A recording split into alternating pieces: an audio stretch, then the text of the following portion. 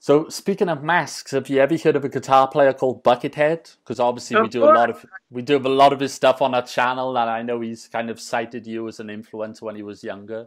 Yeah, he was very cute. He was I met him when he was 16 years old, and he sent me a love letter of reasons why we would make a great couple.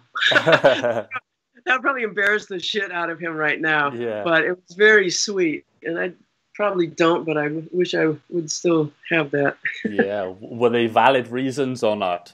Oh, we're both guitar players. You know, Yeah.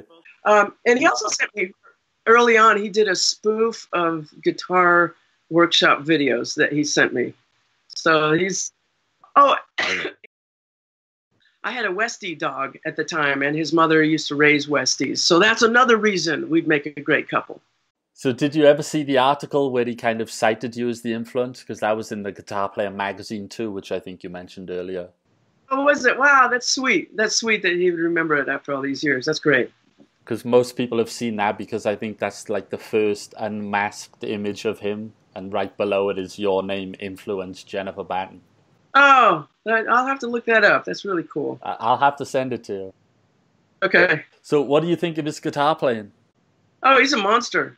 Yeah, he's one of those guys that just digs in and digs in and digs in and evolves over time. And he's weird as hell. You know, he's fearless as far as what he's going to do with the guitar, which is it's great for breaking boundaries. And he's kept up that look for so long. I can't even imagine keeping that up. I know. That is dedication. And also, there might be some issues behind the bucket.